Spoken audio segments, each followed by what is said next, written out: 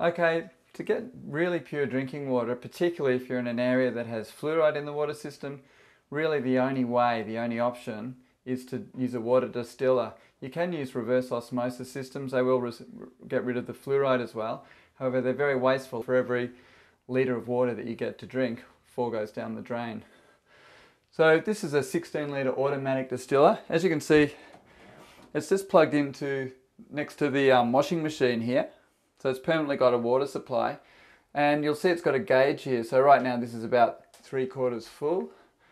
When this gets down to about halfway, it just kicks on, and basically it starts just a little system. It's just like how water's created on planet Earth. You know, the water evaporates in here, it heats up, it evaporates, and then it drips down through here. And here we've got a charcoal filter.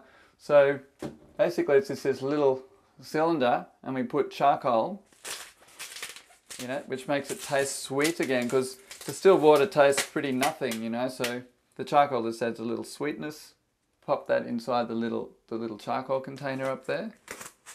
So it's a very simple system.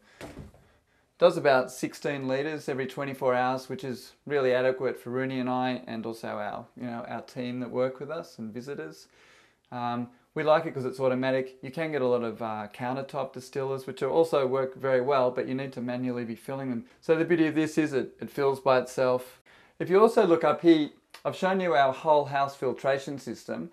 This also comes with a carbon filter as well. So our water is being carbon filtered twice before it even gets to the distiller, which is kind of good because you can get sediment build-ups, calcium things building up inside the distiller, and every so often you need to just give it a clean with some cleaning crystals. Yeah, but basically I've been very happy with the unit, and you can get all these fancy ionizers and whiz-bang water filters, but none of them are going to remove all of the fluoride.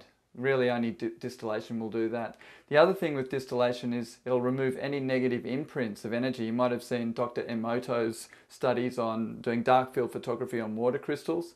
Well, often the negative energy, even if the actual chemicals and pesticides have been removed from the water, there can be a negative imprint in the water.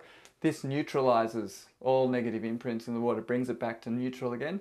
And then we can look at ways that we can charge our water to make it alive again, because this water, some people say, is dead, but I would say rather it's neutral, and it's not that difficult to enliven it again, and we'll show you how to do that now.